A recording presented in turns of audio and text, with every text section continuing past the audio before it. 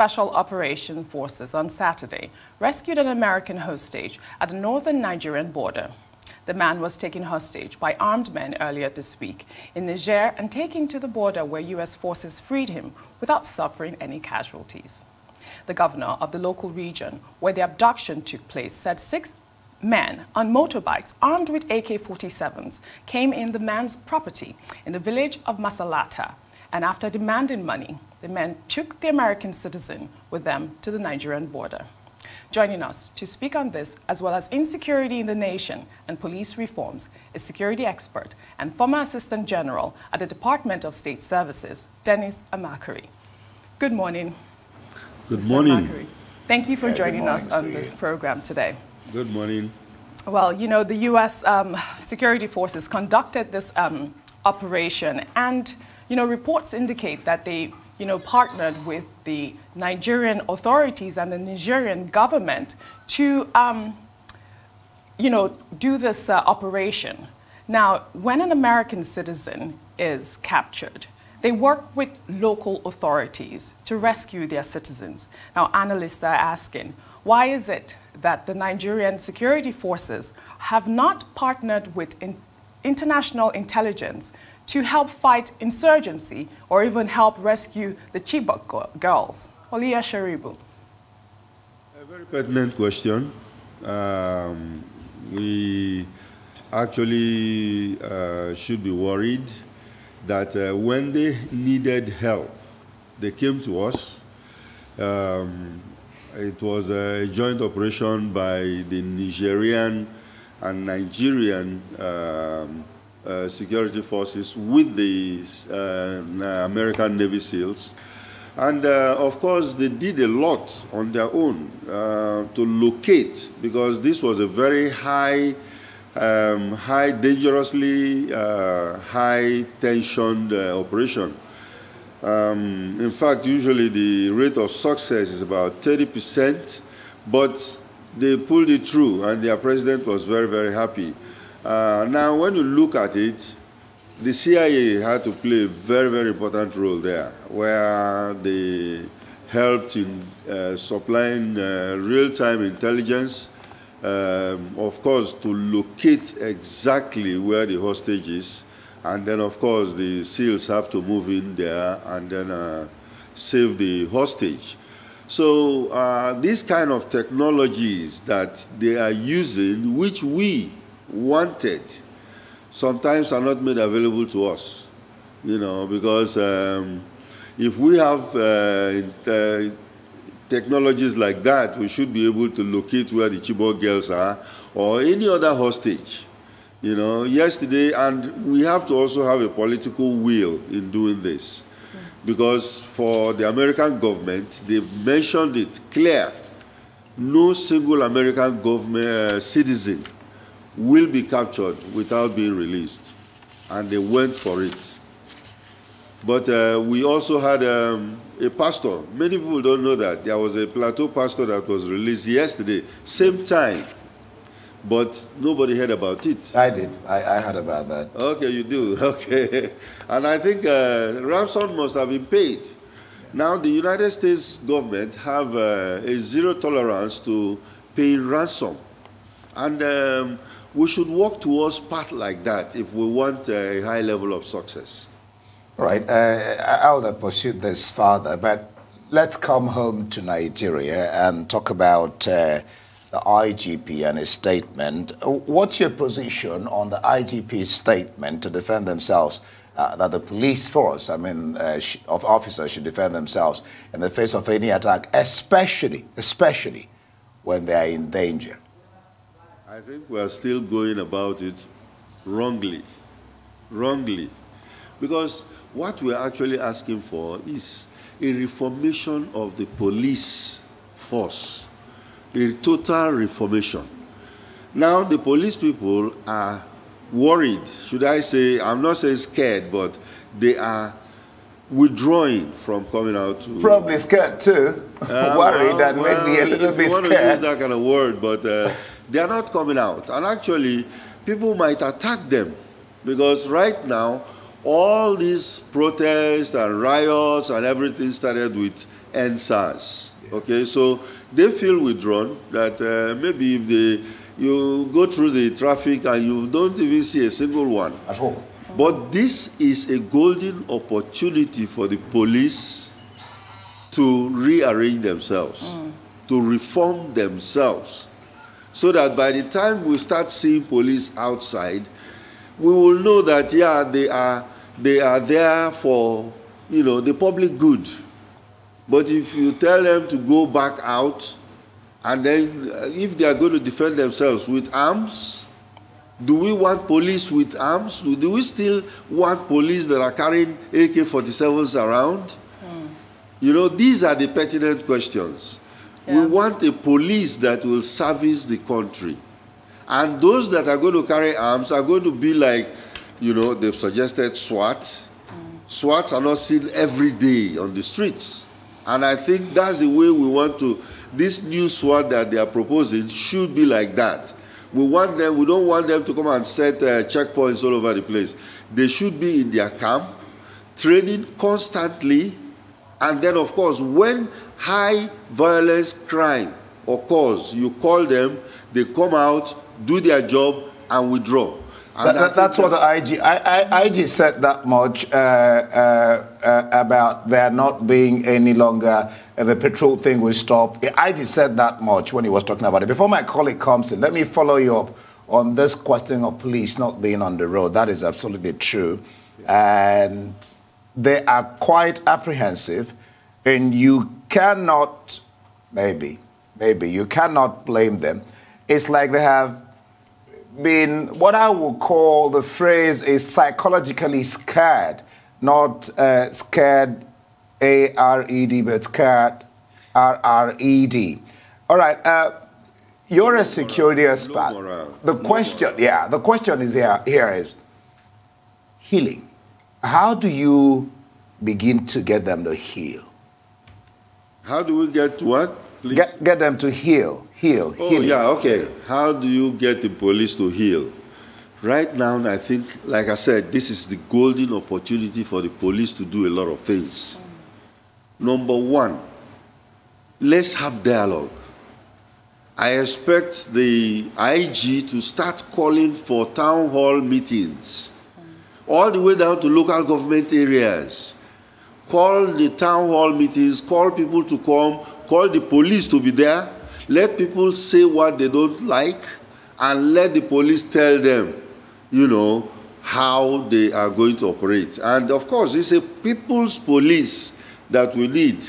Right. You know, we don't need a police that is going to shove everything down our throats. And of course, this dialogue is very, very important because, see, we keep on blaming only the police. We should also blame the Nigerians. We should blame the Nigerians because when you are looking for reform, we have a lot of problems with Nigerians. Right. They don't obey laws. Some of them don't want to stay at a red light and wait for the light to change, you know. And so you find out that what are we really striving for? All right, I'll come in here. You know, still on the Inspector General's statement on Friday, where he talked about the police, you know, has the right to protect themselves. You know, I know it is to obviously boost their morale. He also added that, you know, adequate compensation will be given to families who have lost their lives. I mean, there are about 22 policemen that have been killed. Now, that statement has rubbed off a lot of people the wrong way.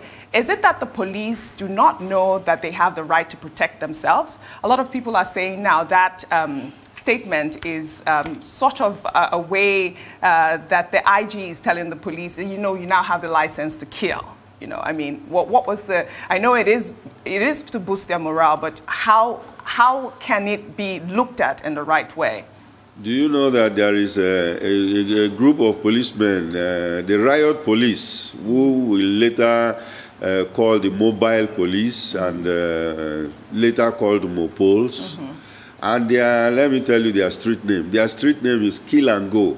Right.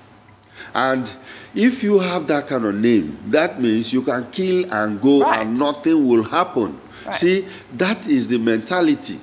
So when you tell them to protect yourself, they feel that, you know, in fact, there are many things to be changing in the police force. Well, he gave a caveat. Yeah. Right. You know? He gave a caveat. Yes. So we should add the caveat. The caveat of protecting themselves? Yeah, he gave a caveat. That? He said, except and only when you are in danger. I just wanted to get that. I mean, they do know that. That's the point. They do know that. We have to define when you are in danger. All right. Do hold that thought, Mr. AMACHREE. We'll go on a short break, and when we come back, we'll continue on this conversation. Stay with us.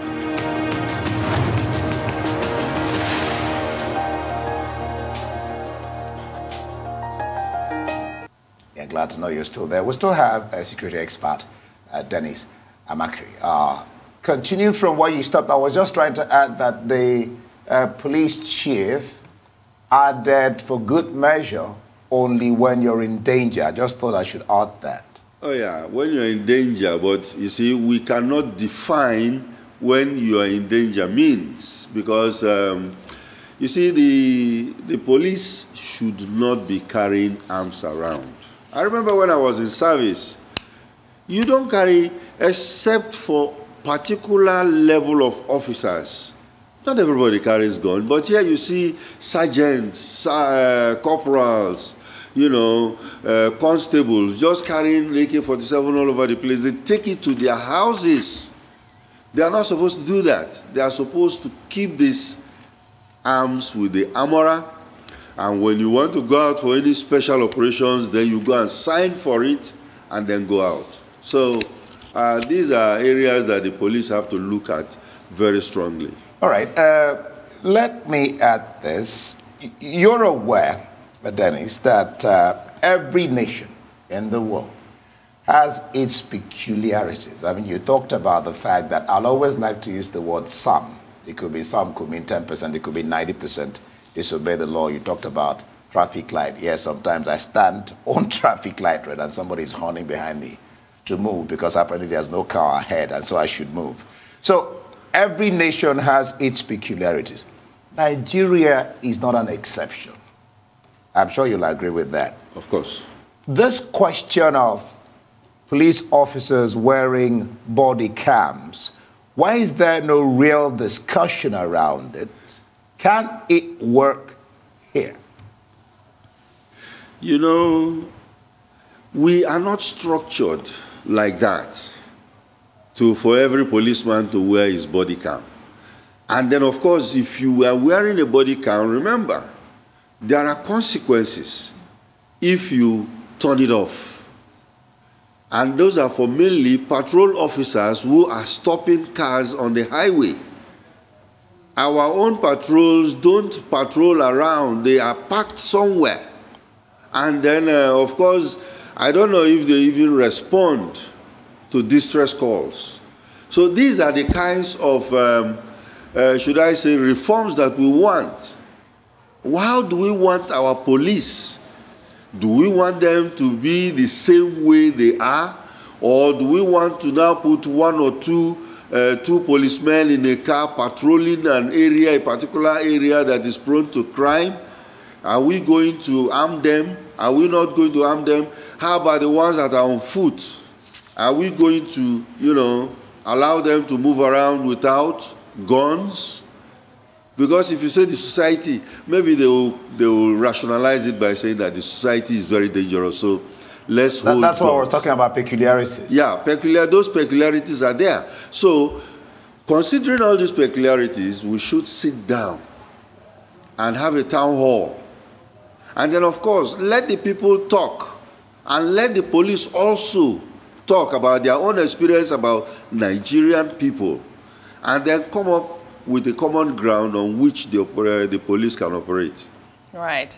There's been this damning mistrust between the security operatives and, the Nigerian people. Now, the judicial panel for victims of SARS and the Lekki tollgate incident have started, and investigations are on the way. On Friday, they met some constraint when they went to the military hospital. They weren't allowed in. Now, a lot of people have, expressed frustration with this system. And, they're all saying that the military is still trying to hide information. How can we gain trust with this investigation? Yes, there is that constant trust deficit still exists between the law enforcement and security agents with Nigerians. Right. And I think the long rule of military in Nigerian government has really affected us a lot. You will hear the hierarchy of the army will say, we subjugate ourselves to civil authority in democracy, but when they are set up, like a panel was set up to go and investigate, and the military comes around to say, no, we cannot let you in. That's some kind of conflicting. Right. So I think these are areas that we should look at, because I think our military don't still feel that we are not in we are in a democracy, because when you look at it, they are involved in everything. They are involved in most states in the country, elections, this and that, because the police is not well equipped to handle things. But why don't we train the police? Why don't we take them into all those trainings that they should have? What is the different kinds of weapons that they have that the police cannot be trained? The SWAT is supposed to be special weapons and tactics. So if the SWAT is going to be training, they are going to use weapons that are even more superior than military weapons. So why don't we do it? So this is the situation that we're looking at. You're raising a very interesting question, and let me tackle you on that. A serving officer says that after 35 years in office, police collect, we read this thing yesterday and I was touched. Police collect a monthly pension of 28,000, Dennis. A serving officer made this statement. And then there's also the statement and so I'm trying to ask you, is it true that the military, because you were talking about the military being in everything, everywhere, that the military whittled down police number and its operations to ensure they didn't seize power? I don't know whether you have had that. I read it in the papers yesterday, and I was wondering, as an expert, what's your sense of that statement? Of course, the fact of the 28,000 naira pension. You mean, is it true that they are earning that kind of money? No, not that one. That one is true. But the fact that the military whittled down the power of the police. Yes. And, of course, the military is, by numbers, they are smaller than the police. There are more policemen than military men in this country. Military, Navy, Army, Air Force put together. It's about something around 350 or something like that. But the police are almost about 400. So 1,000. 1,000, please. So why is it that the police cannot handle their own case and they have to call in the military all the time? Or why does the military invite themselves into? Because, you see, the military will always only come into internal security issues when they are invited. Right. But I think there are certain situations where they come in by themselves, or they feel that there are certain duties that is traditional for them to take part in. So we still have this problem. It is something that should be looked at from the very top. And then, of course, the areas of responsibilities have to be clearly defined, so that we enjoy our democracy, so to say. Right. So as a security expert, still on the judicial panel, what is the critical point that they should be focusing on at this point? What would your advice be? Well, the judicial panel has been given their terms of reference. Yeah, terms of reference, and they've gone through it. They are going through it, and if part of that terms of reference is to verify who is who was hurt or wounded or killed, and who shot and who didn't shoot, because the first statement from the army was that they were not there. Right. You know, and then of course later they said they were invited. When we started seeing different kinds of cartridges that are military-grade cartridges that were found in the scene of incident. So, I think the judicial panel, for this initial rejection by the military to allow them access, should go ahead above their head and then talk to their bosses. You know, talk to their boss, because this particular panel, although it's in Lagos State, I think it was the president that sanctioned it. So they should talk to the commander-in-chief and say, hey, we're having some hitches, and find out what they could do about it. Well, they later allowed them to enter. They did. I just want to know in terms of, I mean, what would it be that, what would be the first thing that they should focus on? Actually, to even gain public trust, what should they focus on? Well, I think they are not doing wrongly. Right. They are doing very well. They are, you know, looking at every turning all stones and finding out what happened. So I think they are doing well. I don't think we have to give them more terms of reference to follow. All right. At this time. Let's look at the governors. They're supporting the IG, Mohammed Adamu, on police reforms. And they're asking PSC, Police Service Commission, the IG himself, and the Nigeria Police Council to, as a matter of urgency, review the remuneration and emolument of police officers. But some stakeholders are saying that the new 2020 Police Act is not enough to solve problems facing the force. What's your take, Dennis? You have just about a minute and 30 seconds, I guess. Well, total reform is the answer. Total reform. If they have to review the salary, which they should, because I think the police had been abandoned for so long. Yeah. Remember, the police had produced so many different kinds of subgroups, or should I say, other security agencies, like even the DSS, EFCC, you know. But these other ones that came out from the police are better taken care of than the police itself. So if you want to look at the police and their remuneration, I think this is still the best time. I still believe that this is a golden opportunity for the police to start all the things that they want to do. All right. All right, and that'll be it. Thank you so much for joining us on this program, Mr. AMACHREE.